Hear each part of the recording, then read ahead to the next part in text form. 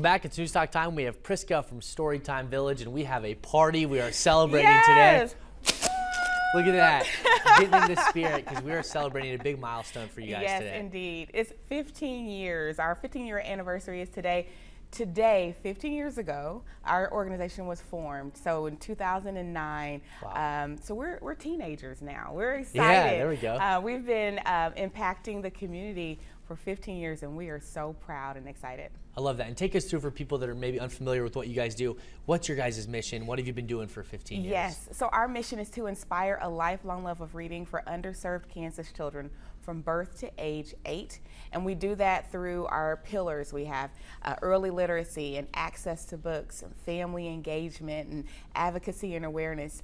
We are in the community providing free books and resources and things that are going to help our children improve in their literacy skills. And we've got some great pictures here kind of showing what you guys are doing. What year was this? This is over the years. So the picture before with the puppets, that was back when we were starting the show. That's our RISE program. This is just over the years we've been just having some really great fun with literacy. Yeah. Yes, providing after school programs, and yeah, it's just been an amazing journey, and we are so excited. For sure, and we have you on quite a bit here talking about all the cool things going on.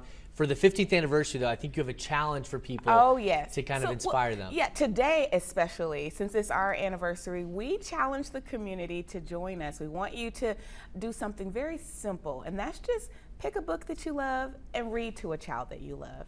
Very simple challenge. You could take a few minutes out of your day. It will brighten up a child's day when you take the time to do that, but it's something that will help us feel like the community is joining with us in this celebration. And then, yeah, after today, you're going to hear from us a whole lot. We're going to celebrate the entire year long. So there's going to be lots of celebrations, more whistle blowing and more celebrations. So even that the hats here. Even the hats, yeah. We got to put the hats on here as we wrap up. Let's do it. It's not an official party without one, right? You've got the official hat. Oh, can I everything. get it on? Oh, there it goes.